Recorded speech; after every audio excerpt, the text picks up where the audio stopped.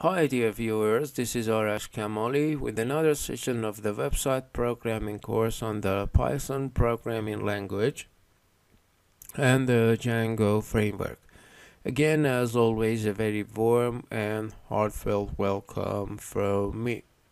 If you remember, in the previous session we set up the checkboxes, but we said that the method was not perfect in the most complete sense of the word. The reason was because the flooring that we used needed to check all the data that have been registered one by one and see if they have been checked or not.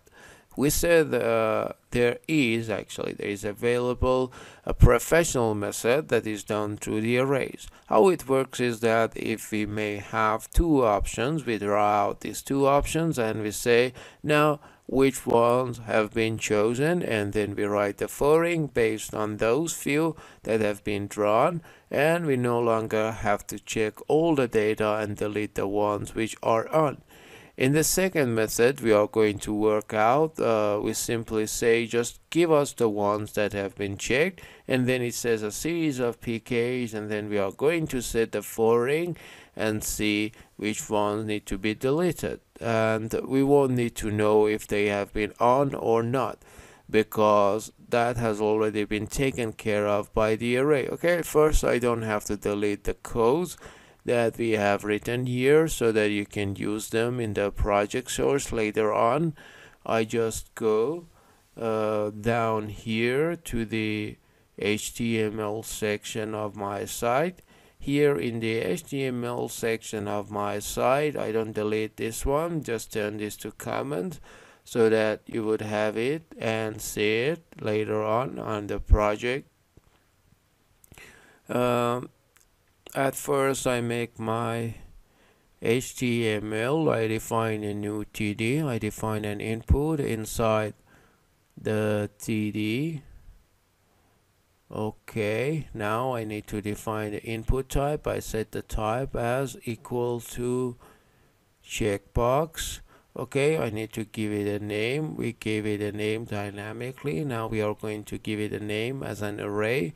So I say for instance checks, and then as an array, that is, now I am naming them in the array, and then it is going to arrange the names dynamically. Okay, and then I need to give it a value. I say our value needs to be the ones whose checkbox has been checked by their PKs. Okay, so at first I change my checkbox. I set the name as checks. It needs to be an array called checks, and the value inside it would be the PK of the values whose checkbox has been chosen. That's for the HTML section. Now what I need to do is I need to go in the view and do the reception work. I say, for instance, the check variable equals request dot post dot. There is a subtle difference here. Here I need to say get list, that is receive it as an array so that my data would be inside an array. Now what is the name of my checkbox? Checks, and as an array.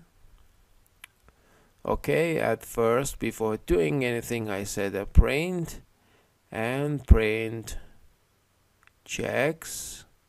I refresh the page, I choose PK8 and 9 and submit. As you see, it gave me an array.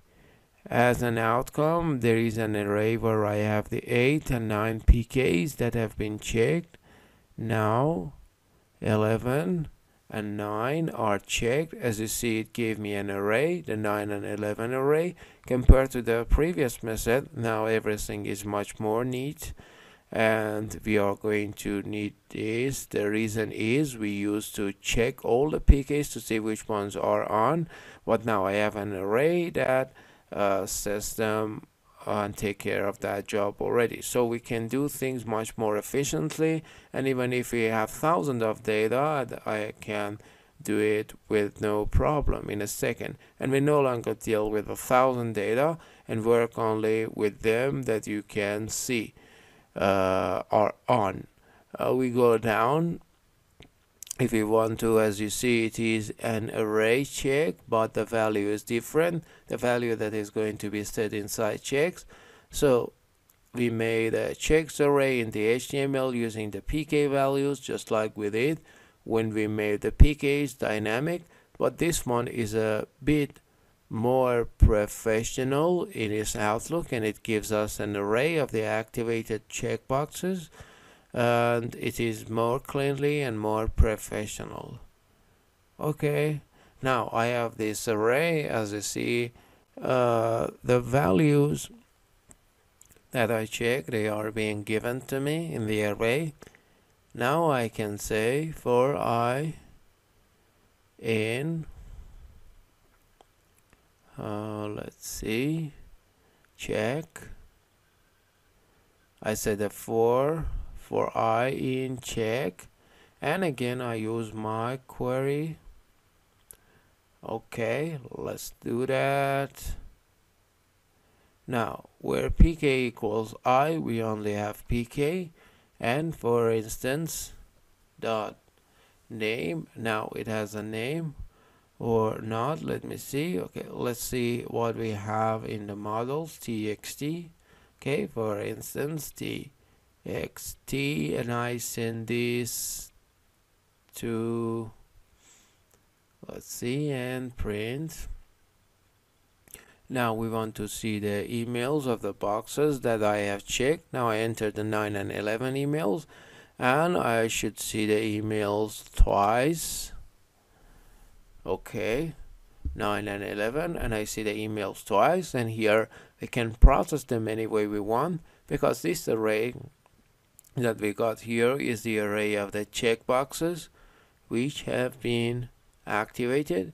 And now if we want to write the delete section, this is the get method b, and b dot delete, and now I choose 9 and 10 data, and 9 and 10 data are deleted.